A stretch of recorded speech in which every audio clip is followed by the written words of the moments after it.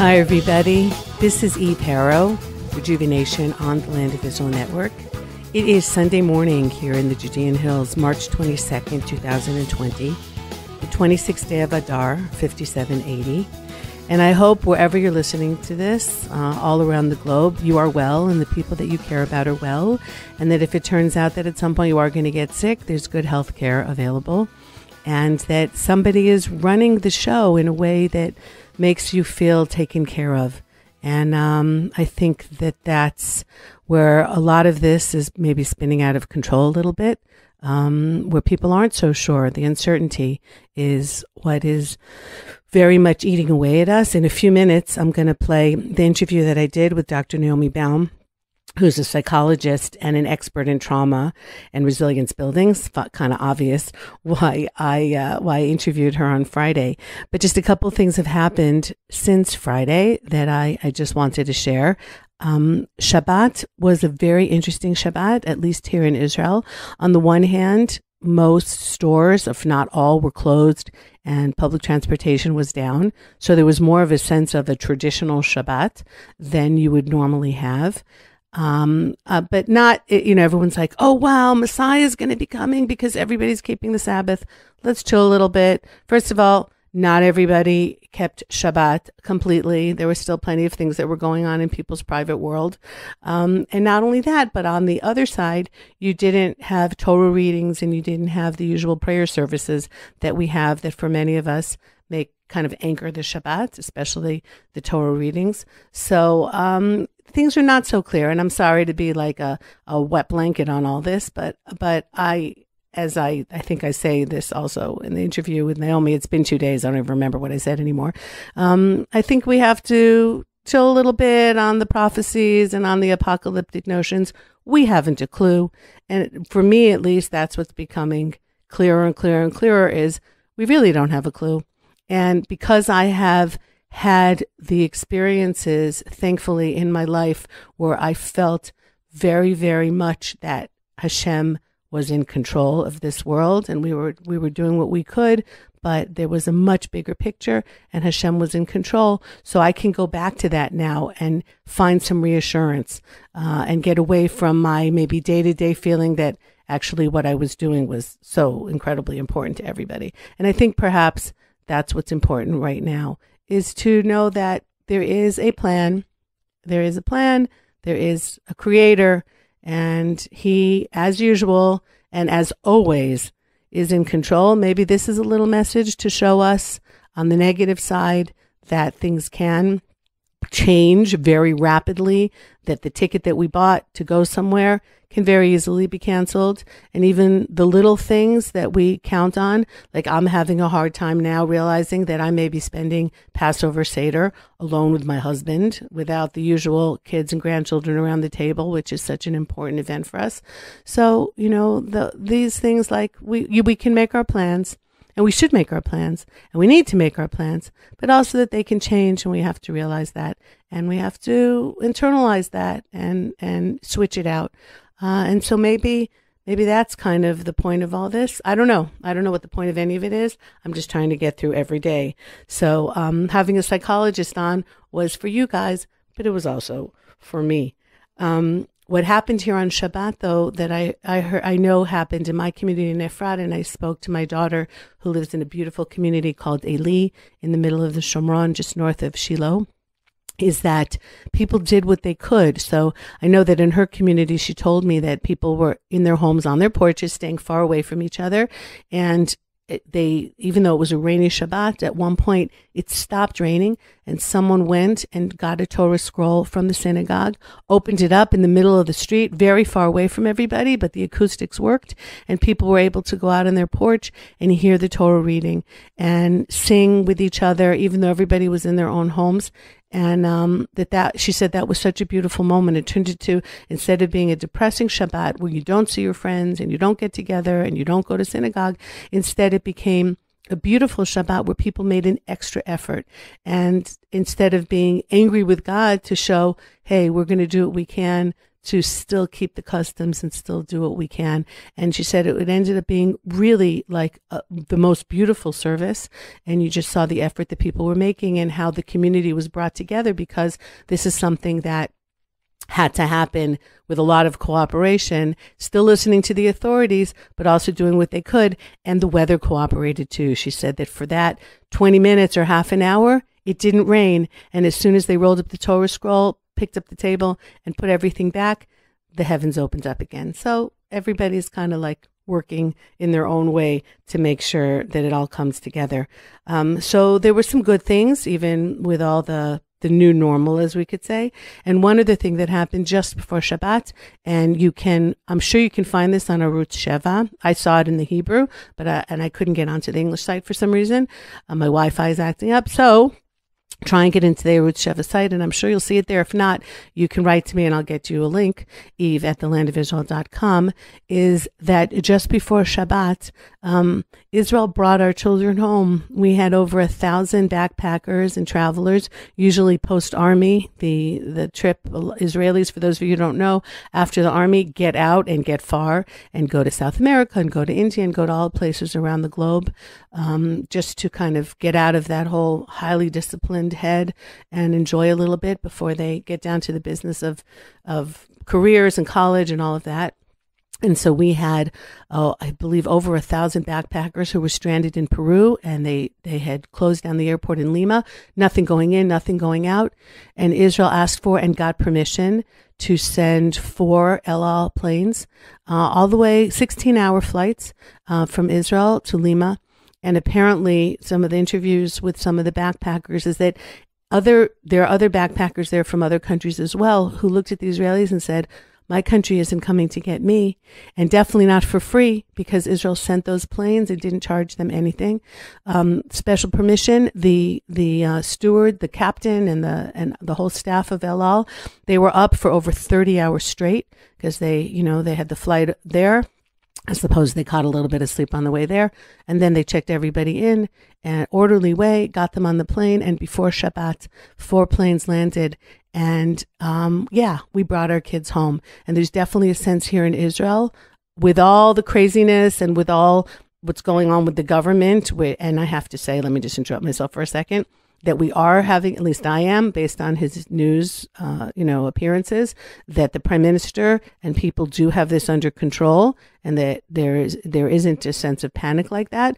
On the other hand, it's almost like the captain is standing on the top of the ship, but there's a fire in the engine room because of all this stupidity going on with forming a government. So yes, so we do definitely have a sense, though, that Israel is taking care of its citizens, all of them, irrespective of race, religion, or anything else. All of the citizens are being taken care of, including some of our neighbors who maybe don't deserve it because they don't behave very nicely, to put it that way, that Israel is still helping them. And that wherever Israelis are, anywhere in the world, Israel will do whatever we can to bring them home. And I don't know if other countries are doing that, but there's definitely a sense here that this is our country and it cares, and it will do whatever it can to make sure that we are all safe. And that is a huge feeling.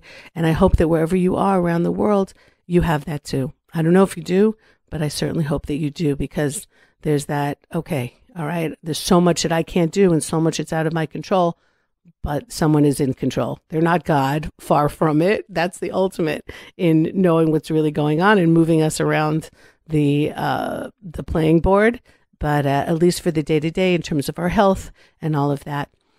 So we all have some readjusting to do now.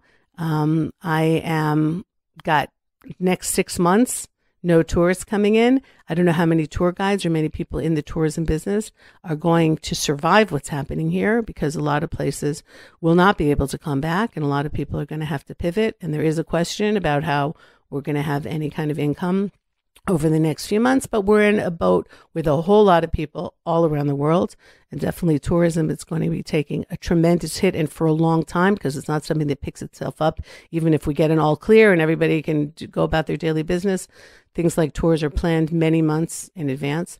And so we'll see what happens. And I've got to think about where I'm going with all this. And was this just a 10-year block of my life that gave me tremendous joy and satisfaction? Is it something that I can pick up again? Is it something that I should pick up again? Or maybe I should be doing something else. So I think we're all going through that in our own heads and with everything that we do. And for some people, this is an opportunity. And that's the way I've always looked at the crises in my life, as got to get through this. Things will change, but it's also an opportunity for growth or to do something else. I don't know if I'm quite there yet. We'll see what happens. Anyway, so just stay well, everyone, wherever you are. Keep the faith. Keep 2 meters away from everybody. I have to say that this is for me now, the hardest thing is not being able to see my children, my grandchildren, or get hugs. I need it. It turns out that I needed that more than I thought. I took it for granted when I had it, and now I'm not taking it for granted at all. So I've got to get used to that. But in the meantime, I'm healthy, I'm well, so are the people around me, thank God. Here in Efrat, we have a bunch of sick people who are all at a Purim party together, apparently, and then a teacher at the school got sick, and so slowly, you could feel maybe the noose tightening, but on the other hand, most of the people, thank God, are also recovering. So as long as our hospital staff and our healthcare workers stay well and have the proper equipment, then hopefully we'll be able to ride this out. And who knows what it'll be until I get on this mic in a week from now. But I'm wishing you all a Shavua Tov, a good week. And the month of Nisan is coming up here. We've got Rosh Chodesh. We've got the new month of Nisan that apparently is going to be coming our way in a couple of days. So it's the month of new beginnings. It always has been. And really the beginning of the year. So let's see where this year takes not just Israel, but takes mankind. So take care, everybody. Enjoy the interview with Dr. Naomi Baum, and make sure to use her as a resource if you feel that what she says resonates with you. That's what she's all about. I've known her for a long time. Really a magnificent person and a tremendous therapist. So take care. Eve Harow, Rejuvenation on the Land of Israel Network. You can go onto my website. Might be doing some virtual tours up there, putting something up. I know I have something from the city of David that's going to go up at some point during this week. Okay, so this is ending my little monologue to open up the show. Stay tuned, though, for part 2 and the crux of the show, the interview with Dr. Naomi Baum. Enjoy, everyone. Stay well.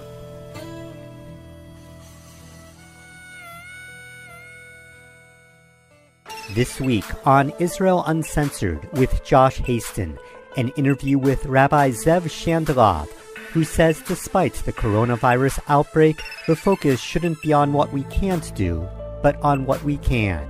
Organizing something, reading something, learning, talking to people on the phone that we may not normally get to. We saw an unbelievable amount of rain this winter, with the Kinneret almost full, and a time where we're being told to use an inordinate amount of water now to wash our hands. That's Israel Uncensored with Josh Haston on the Land of Israel Network at thelandofisrael.com.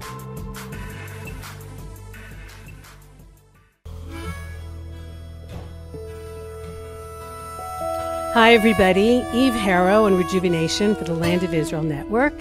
It is Friday afternoon, March 20th, 2020, the 24th day of Adar 5780.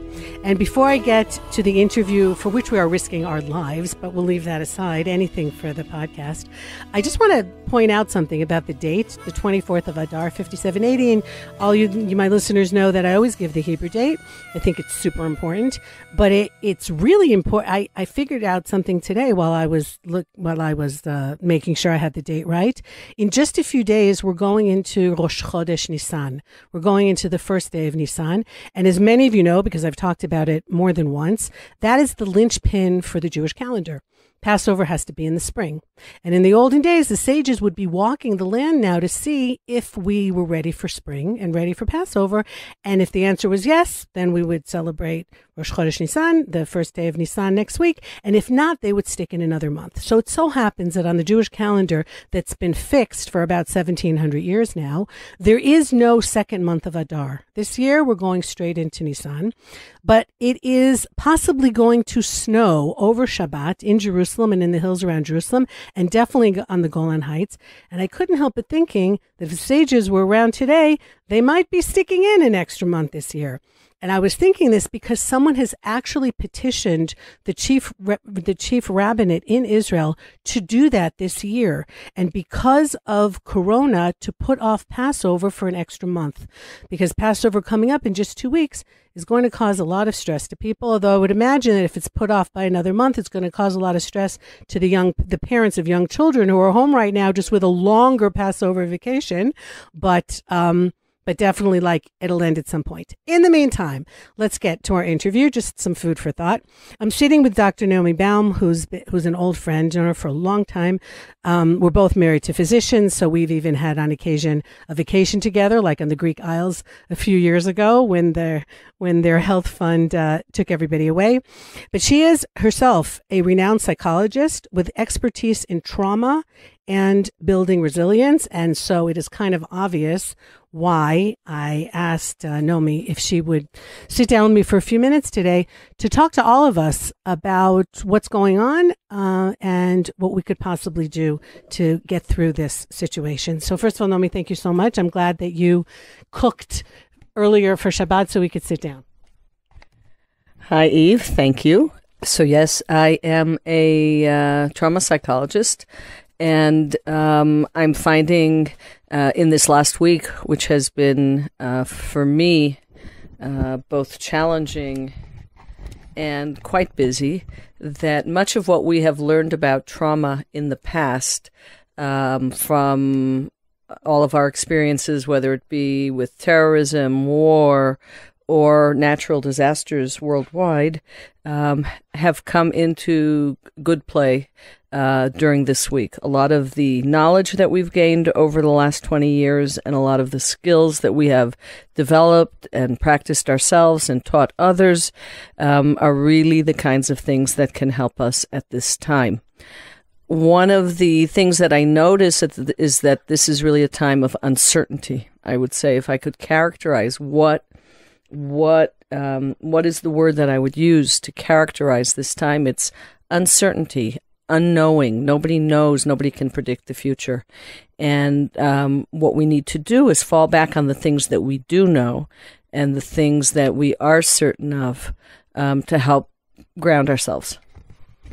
So on a very small level, I was finding myself having a hard time this week because just at this time of year, right before Passover, about 8 years ago, I had broken my ankle while guiding. And I was in the very unusual position for somebody like myself who's very active and was always out and about, of having to stay home. I had realized that going out on crutches wasn't going to end well because I was going to end up falling. I put myself in a wheelchair, and for the most part, I spent 6 weeks at home. And it was a very interesting time for me in learning how to reframe things and to be dependent on others. But at least I knew that it was a limited time. They told me I didn't need surgery. They said 6-7 weeks and you should be okay.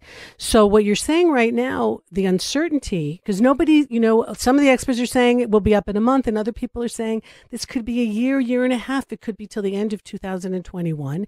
And I think more than that, it's not just the uncertainty of not knowing when we'll be able to go back to work, assuming that my profession even exists to any degree when I get out there, but it's not knowing what's going to happen in the interim. This is not just like a bad, like a meteorite hit the world and we all have to stay inside because everyththing's dark. There is some kind of germ lurking out there that if you go out, you might get someone that you love sick. We can't visit our grandchildren. I have a mother who's not as young as she used to be, that I dropped some cake and cookies off at her house yesterday from 2 meters away. But that's also the uncertainty. Are we even going to live to see the end of this? So you yourself, and I think it's important for my listeners to hear this, you're not just a professional, but you yourself have experienced that kind of uncertainty in your life. And perhaps you can take this opportunity to share that with my listeners. Actually, I got into the field of trauma during the Second Intifada. That's how I started working in the field of trauma, and became very interested in helping school-age children and teachers and all different kinds of adults that were involved with children, teaching them about trauma. Because one of the things that we learned and we knew is that kids are most impacted by the adults in their environment. And actually, my efforts this week speak to that. I have been trying to work vicariously through addressing the needs of parents and educating them so that they can calm themselves down and then they can calm their kids down. I personally encountered what some might call a trauma when I was diagnosed with breast cancer in 2011, which is going on 9 years. That certainly sends a person into a place of great uncertainty, and also demands of you to kind of look face to face at your own mortality. And subsequently to being treated with chemo and surgery and all the rest, I wrote a book about traveling through breast cancer from both a personal perspective and using some of my professional knowledge. It's a book called Life Unexpected: A Trauma Psychologist Journeys Through Breast Cancer.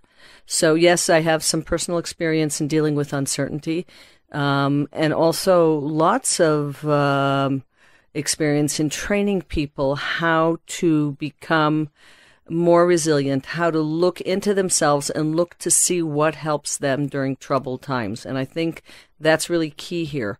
Understanding what we can do. Yeah, we don't know what the future is going to lead to.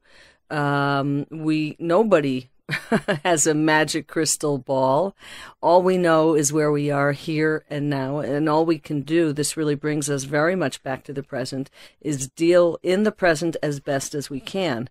So falling back on our strengths, looking at what we do, what helps us when we're feeling distress, what calms us down, what gives us a sense of meaning, what helps us get through the day. These are all the things that we have to think about and do those things.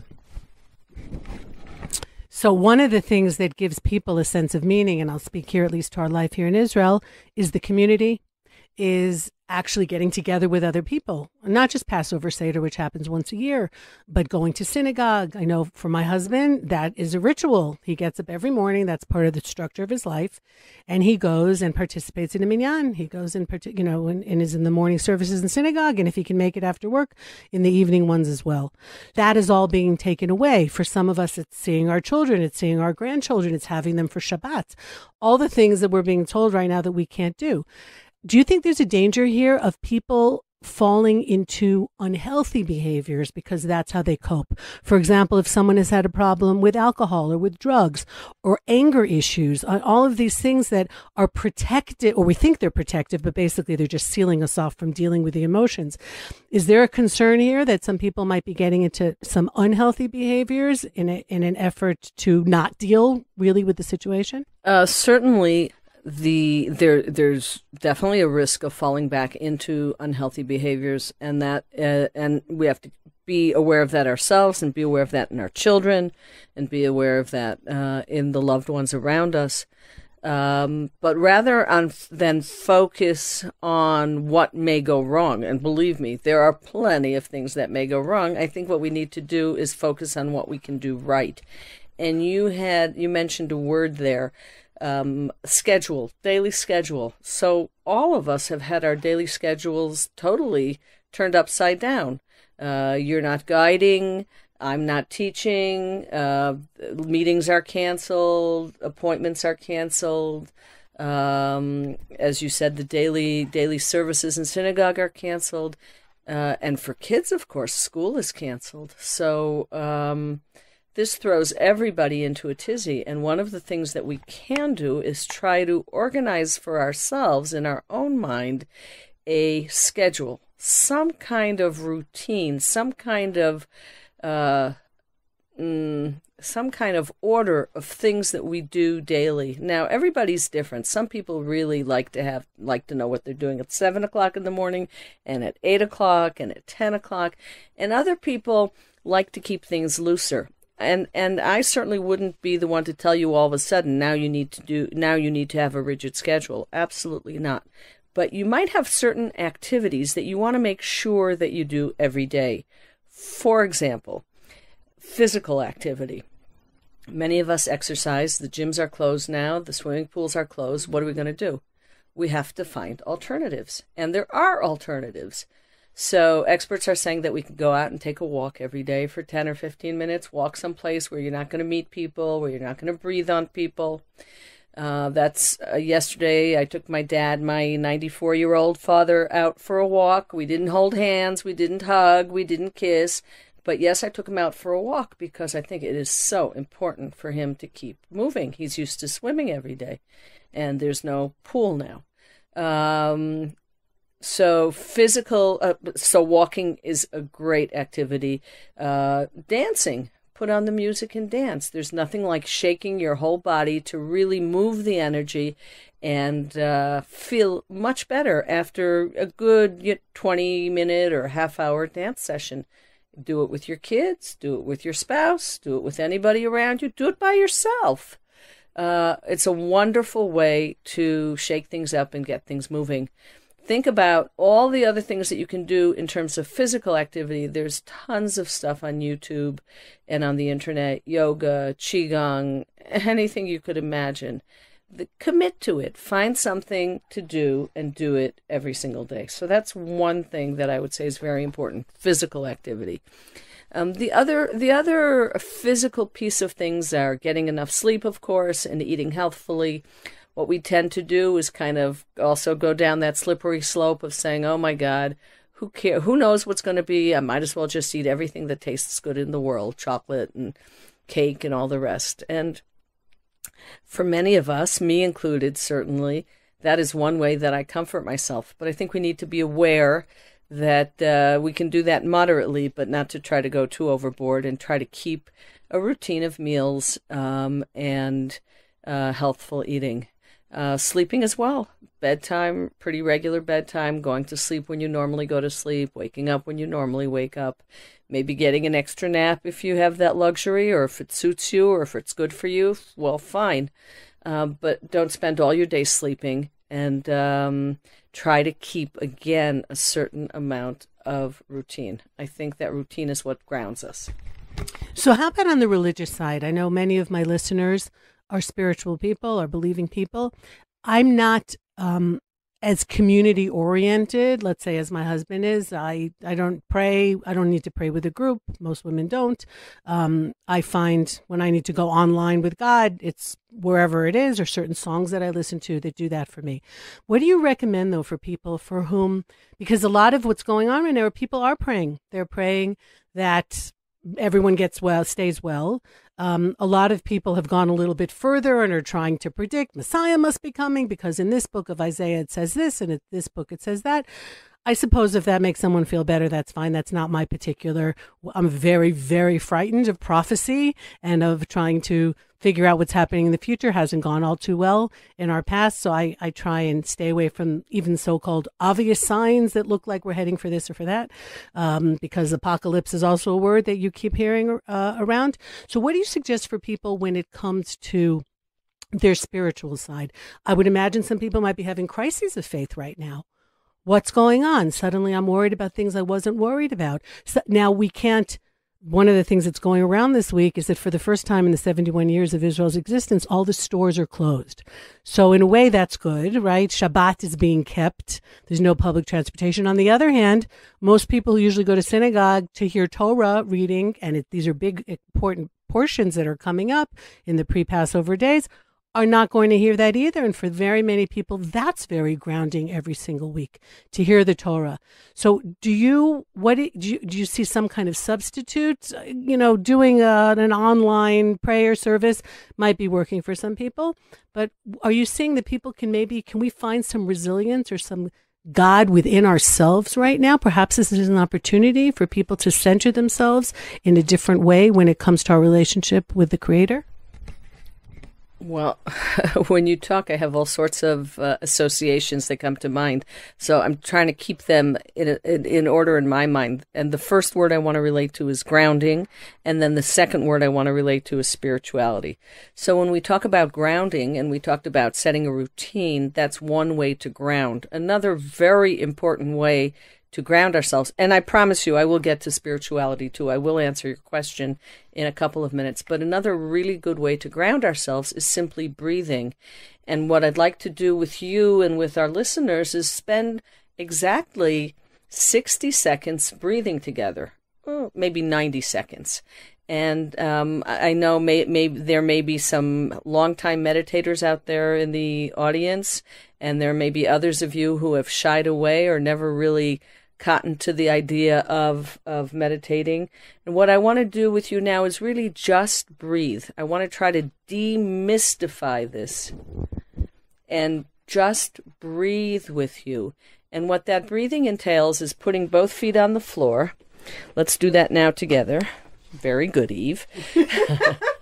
Put both feet on the floor. Put your hands in your lap. And if you're able to close your eyes, so close your eyes. And if you're not, so then find a dot or a spot on the floor and just gaze at that. And what we're going to do is we're going to breathe in through our nose and out through our mouth. And I'm going to count. I'm going to count to the count of 4 on the in-breath. Then we're going to pause for a moment, and then we're going to count to 5 on the out-breath. So let's do a few breaths like that. Breathing in through our nose, 2, 3, 4, pause. And then breathing out through your mouth, slowly, slowly, 2, 3, 4, 5. And again, take another breath, and we're going to breathe in through our nose, 2, 3, 4. Hold it for a moment, and breathe out, 2, 3, 4, 5. And what I'd like you to do now is continue breathing. Take 2 more breaths on your own, at your own pace. Breathing in through your nose. Hold for a moment and out through your mouth. And if you like to count, continue counting. And if you prefer, you can use words, any 2 pairs of words, like in for the in-breath and out for the out-breath. Breathing in and out. And let's take one final breath. And before you open your eyes, just take a quick scan of your body and notice where you're feeling comfortable and where you're feeling tight. And then go back again to the place where you're feeling comfortable. And when you're ready, just open your eyes. So, Eve, how do you feel after having taken 4 or 5 breaths? Well, that wasn't so easy for me. I have an Apple Watch, which I wear when I go swimming and have my normal days, which every once in a while beeps and tells me, breathe now for 2 minutes. So, and I usually ignore it. I'm always like, no, I'm too busy later on. But I feel more relaxed. I really, really do. What happened? What's happening if anyone did this with me? What happened physiologically here? So presumably what happened is that your heart rate slowed a little bit. You oxygenated your blood a little bit. You got a little bit more oxygen going into your brain. Just a general sense of relaxation and awareness. And I would say a grounding. It's sort of coming back to yourself, who you are, what you are, shutting out all the noise from around us. There's so much noise. Even though we're home and our house might be quiet, we're being bombarded by WhatsApps and emails and phone calls and the news on the radio or the television or the internet. And it's a lot of noise, a lot of people talking at us. And here we are just sitting quietly and just kind of coming back to ourselves. And I think this really relates. This is good for everybody. somebody who's looking for a spiritual outlet and somebody who's not particularly spiritual. It can go any which way you want. This is really the one, if you're going to take one thing out of this conversation today, one tool, one idea, this is the idea that I would take. Stop several times during the day and breathe to collect yourself. But getting back to your second question about spirituality and what spiritual resources we have, people, as we know, are very different in their approaches to both organized religion and open spirituality, let's say, connection with God or with the supreme being or whatever you want to call it. And this is certainly another resource in our coping repertoire, reaching out to God, reaching out to a supreme being, knowing that we are all sitting in the hands of God, can be a very comforting and affirming feeling for some people. It may not work for everybody, and I certainly don't presume that it does. But breathing, again, is a way to reconnect to ourselves. And by reconnecting to ourselves, we also reconnect to our spiritual connection.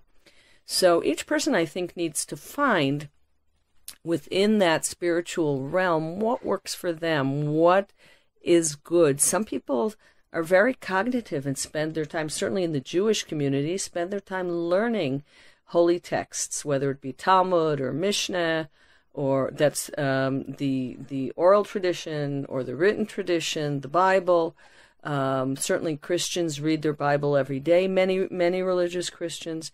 And that's great. That's wonderful. That really works for a lot of people, but it may not work for you. If it doesn't work for you, try to think about what might you try, and whether it be writing a letter to God or meditating on a poem or listening to a song. What do you think would be helpful to you and affirming to you? And the idea is to find something that gives you comfort and gives you a feeling of support and a feeling of faith. For me, I know what works for me is really that image of sitting in the hands of God. And that's an image that I used a lot, actually, when I was healing from cancer. I did a lot of guided imagery. Guided imagery is basically using the natural tendencies we have to imagine things. We all imagine. Even now, we're imagining. Some of us are imagining the end of days and apocalypse. Others of us are imagining that we're going to be finished with this in a week or two. And we're all using our imagination, and we can use that imagination really to help ourselves calm down. We don't always have to take it to negative places. So we can use our imagination and picture calming pictures. We can picture ourselves in a place that we like to be. Maybe it's someplace we visited in the past. Maybe it's a cottage on a lake, or some beautiful place that we went to, or maybe it's someplace we haven't been to and we just imagined. But you picture yourself in that place and remember or bring up to mind, what does the place look like? What does it smell like? What sounds do you hear? And just kind of fully immerse yourself into that place. And you will see that that is also very calming and very strengthening. There's an exercise called Safe Place that is a very popular exercise. I think I have it recorded on YouTube. I need to check. But if not, maybe I will record it and put it on YouTube.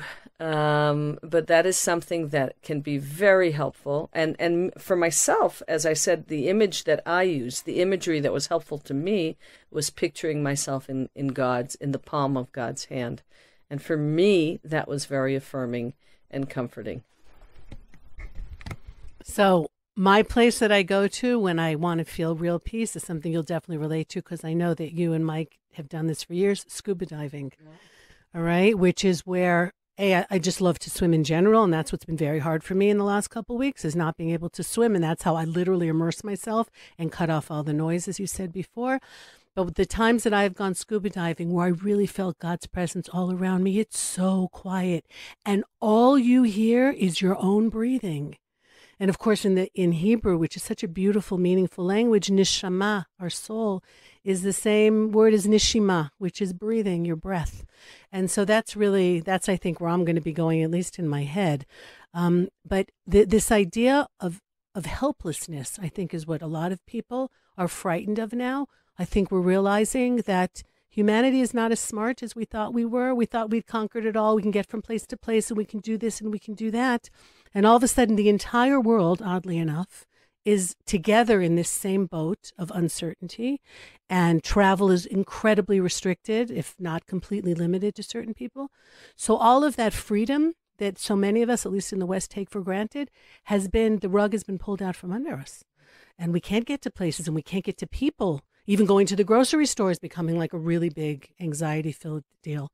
And I think that's a lot of that, is that needing to go. For example, connecting to Tanakh, which is what you spoke about. For me, connecting to it is a physical connection. I take people to places where events happened, and I stand with the Tanakh there open and do that. And I can't do that now. I can't get to those places, and the people aren't here. And that, for me, is something that I'm going to have to readjust. And maybe I'll start learning Daf Yomi or be able to connect it another way. But that is something I realized also, that for me, Tanakh is a very living, physical thing, not just an intellectual exercise. And I'm going to have to flip that. But among the things that you have done over the years is, I remember you going to Thailand. Where did you went? Somewhere where there was, you went to Nepal. There was a tsunami? An earthquake. Okay, so I almost got it right. Not tsunami in Thailand, but an earthquake in Nepal. Do you find, so you've really had experience in dealing with other cultures. And this is a very different culture, I would imagine, than the West. Do you find that different cultures have different coping skills as well? Okay, so yes, certainly the way people cope is culture specific. However, there are themes that run through no matter what culture you're in, so that the particulars might be different, but I think the generalities are the same. We know that it's very important to connect to your body and to breathe. And by the way, the two words that I use when I breathe in and out are nishima and neshama. Those are two very nice words to use when you breathe. Nishima meaning breath and neshama meaning soul. So we know that the mind-body connection is a very important connection.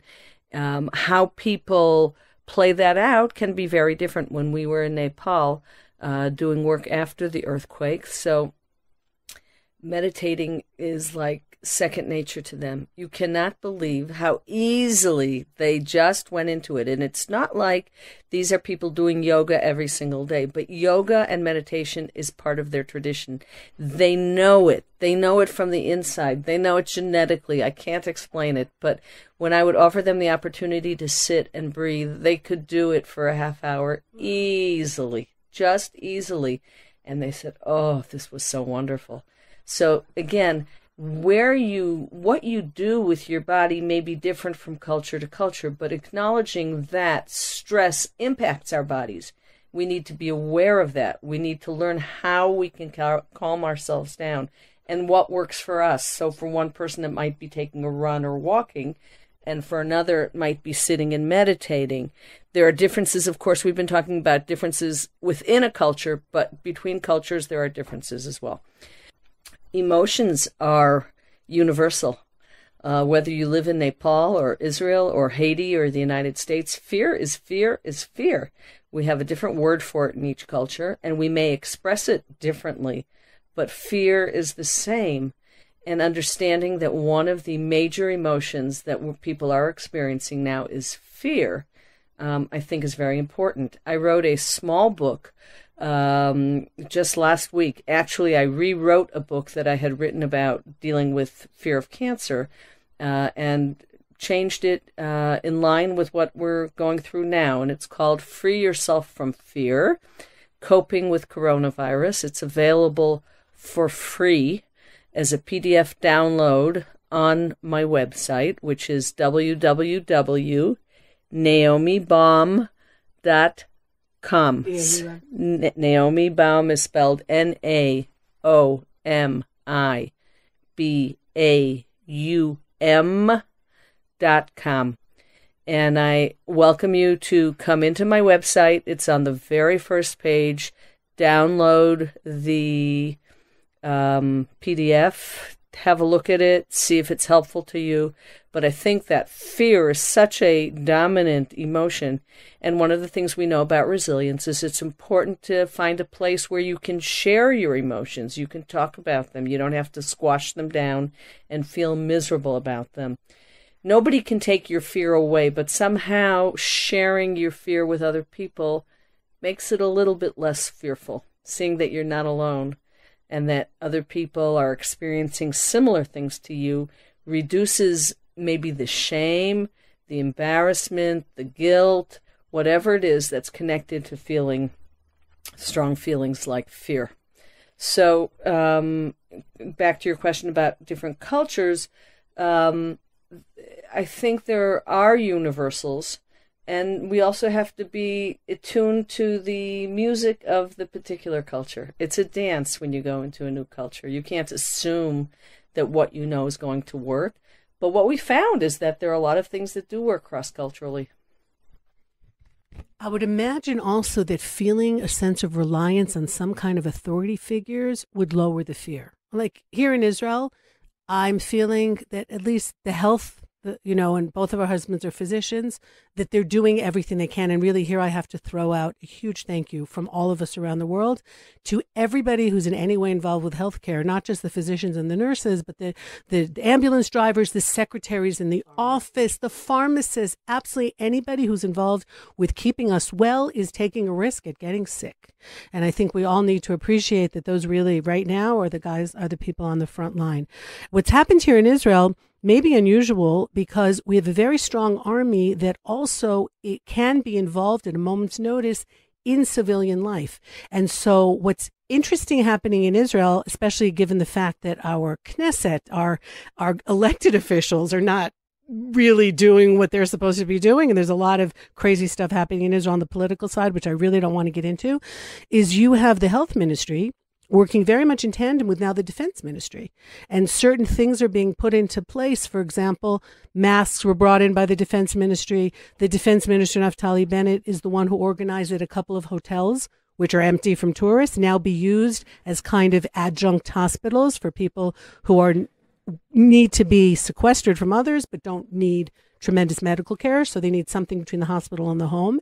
And so there's a very interesting thing happening here in Israel, which is involving us having trust in the system to not take advantage of that, because a lot of what we've been hearing is that certain countries that have, let's say, and I don't know what the news coming out of China is real or not, and we may never know, but let's say South Korea, are countries that are able to really clamp down on other people very quickly in a way that most Western countries cannot do or chose not to do, are coming out of this faster. So most of us think that we want to live in the Western world with a lot of freedoms and a lot of choices, but that also means that there's less discipline among the population in a situation like this, where perhaps you need more discipline, which we see here in Israel because we have had crises, we've had wars, we've had situations where you couldn't have an argument. Everyone needed to listen to this now because the country was depending on it for one reason or the other. So I don't know if this is unique to Israel, what's happening here, and is enabling the authorities perhaps to, as they're talking about, flatten the curve and keep the health facilities from being overwhelmed, which is happening in certain countries. Like my listeners know, my son just got out of Italy last week, which is completely collapsed, like on every level, in a very frightening way, and not a country that one would think is a poor country that's going to collapse. This is the kind of thing you expected to hear from, Zimbabwe, not from Italy, which is also incidentally showing to me that the EU is not what it was cracked up to be, because they've been asking for help from other countries and haven't gotten it. This may very much change the dynamics between relationships between countries. What's the EU for? To have open borders if when you need the other countries, they're not coming to help. So I think this might shift the landscape around the world in terms of who you can rely on and who you can't. And that these ultimately will be important. Of course, in the middle of the chaos, we're not going to deal with it. But as we spoke about before we got online, there are a lot of doctorates out there waiting to be written and a lot of different Hashlachot. I just forgot the word in English. Implications that are going to come out of this. Some of it, most of which I hope will make the world a better place, but it will definitely make the world a different place. One of my sons was very busy this week because he sells games. And he was going all over the country because the parents were desperate to keep the kids busy and were buying up his stock like crazy. He had one of the busiest weeks ever, except in Sderot. He went down, that's one of his clients, is in Sderot and around Gaza. And there was business as usual. Nobody was treating this like a crisis. And he called me and he said, Ima, I realized that this is how they live all the time. They always have things ready in the house for the kids to do because you might suddenly have a wave of missiles coming from Gaza and can't leave your house for a week. So it was a very interesting insight that even within Israel, in crisis-ready Israel, there's certain places that are more like always on crisis mode. Do you work with people and with the kids specifically in that area of Israel? I have worked in the South, certainly, and currently I consult for the Amit network of schools, and they are in charge of all of the schools of Sderot. They're all connected, so I have some contact with them, and I think what you say is absolutely true, that this is a population that knows trauma so well from the inside, long term. It's not a single event trauma, and what we're experiencing now is also not a single event trauma. I don't know if I would even characterize it. We could argue back and forth whether it's trauma or not. Certainly it's high stress. And long-term high stress is exactly what they know in Sderot and the environs. And a lot of what we have learned, we've learned from them. A lot of what we've learned about coping and resilience, we've learned from these communities. And taking control where we can take control is one of the messages.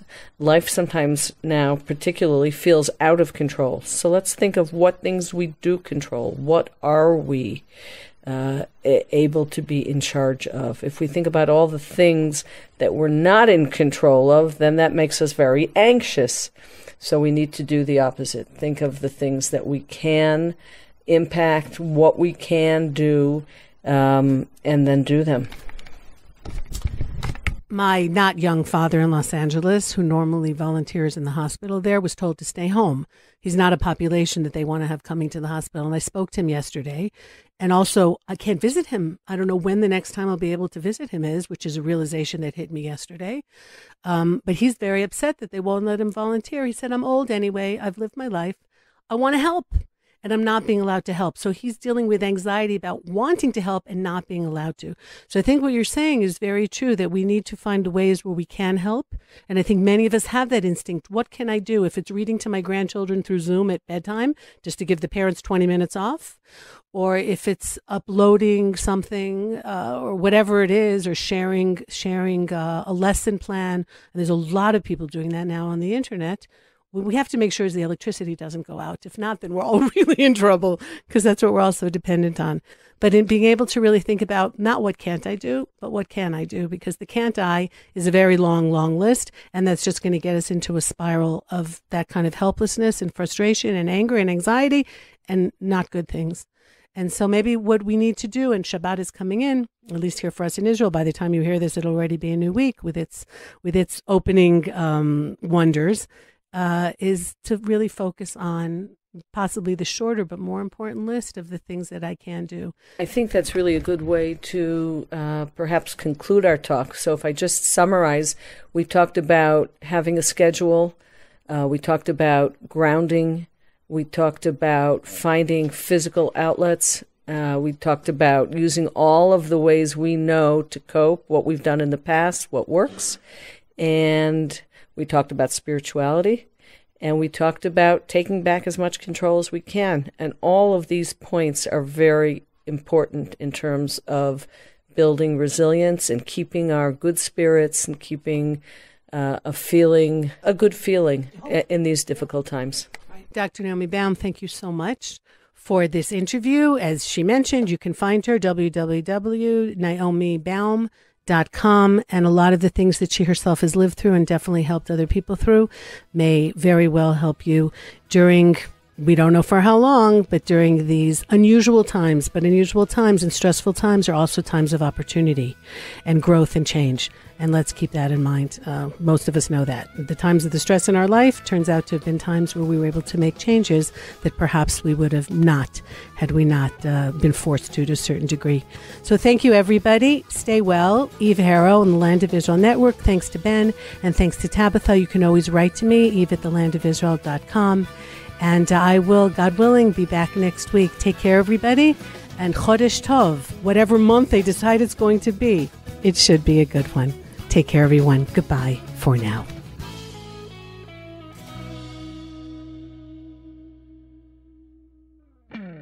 Yishai Fleischer describes what it's like to live in quarantine. Take it very seriously, and let's stay healthy, and let's help other people stay healthy. Join him and his wife, Malka Fleischer, for a special coronavirus update and humor as well. A little bit of humor. Well, that's how Jews get by. Right. We got gel, we got alco gel In all every up room, in our house. Every room. Click on The Yishai Fleischer Show on the Land of Israel Network at thelandofisrael.com. We're famous for our humor, us Right. Jews.